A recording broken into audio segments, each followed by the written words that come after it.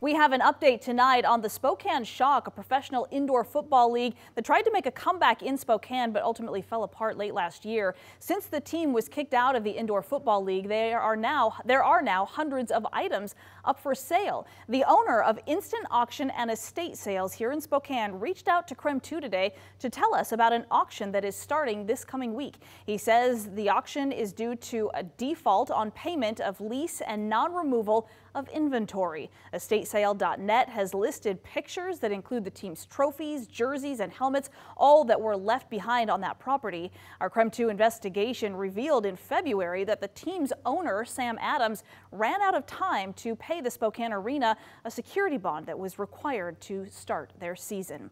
If you would like to read more about our investigation into the Spokane Shock and their owner, Sam Adams, you can just text the word SHOCK to 509-448-2000. We'll send a link right to your phone.